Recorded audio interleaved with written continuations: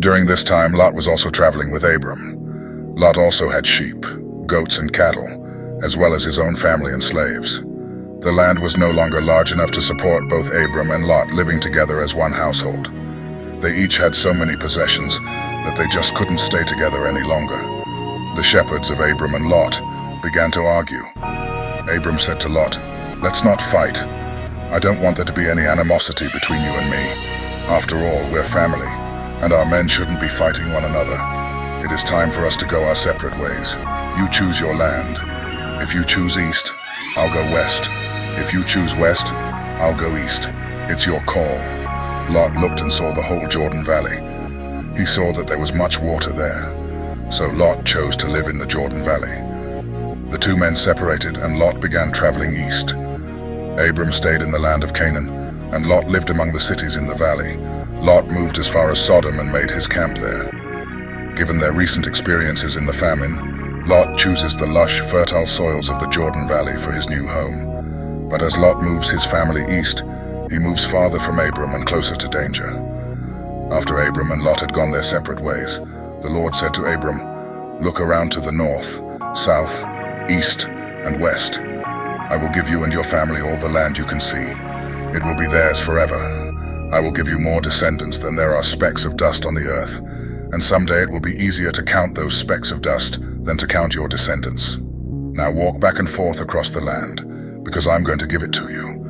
Abram took down his tents and went to live near the sacred trees of Mamre at Hebron, where he built an altar in honor of the Lord. After some time passed, 4 kings from the east fought against 5 kings from the Canaan region. The 4 kings defeated the 5 kings, and then took everything of value from Sodom and Gomorrah, including their food supplies. They also captured Abram's nephew Lot, who lived in Sodom. They took him and his possessions and then left. Then one of the men who had escaped the battle went and found Abram. He told Abram what had happened. As soon as Abram heard that his nephew had been taken prisoner, he gathered a company of his most reliable and best-trained men. There were 318 of them, all born in his household, and pursued the enemy as far north as Dan. When he caught up with them, Abram divided up his men, surrounded the enemy, and attacked them during the night. He and his soldiers crushed the invaders and pursued any survivors all the way to Hobah, north of Damascus. After the battle, Abram recovered all the spoils the enemy had taken and brought them back with him.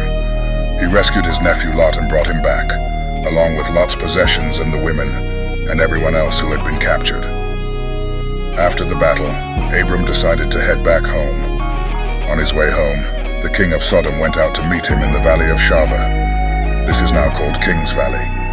The king of Sodom told Abram, "Give me my people who were captured, but you can keep everything else." But Abram said to the king of Sodom, "I promise to the Lord, the God Most High, the one who made heaven and earth. I promise that I will not keep anything that is yours, not even a thread or a sandal strap. I don't want you to say, 'I made Abram rich.' The only thing I will accept is the food that my young men have eaten, but you should give the other men their share. Take what we won in battle, and give some to my friends who helped me in the battle."